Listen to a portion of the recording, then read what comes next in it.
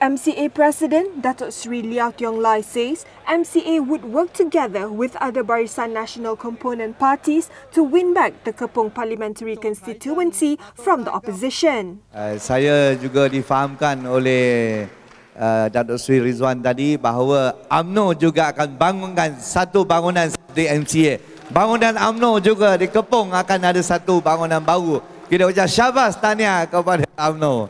Kita harap dengan kerjasama yang baik antara parti-parti Barisan Nasional, kita akan bertambah kuat. Kita akan, orang kata, menang balik kawasan Kepong ni. Dah lama sangatlah di tangan pembangkang ni. He said this when opening the new Wisma MCA Kepong building on Sunday.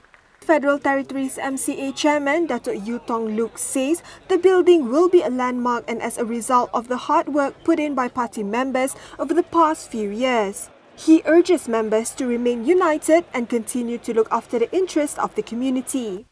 The four-storey building was built at a cost of 7 million ringgit, which has multiple function rooms and a big hall. It was constructed in 2013 and was completed last year.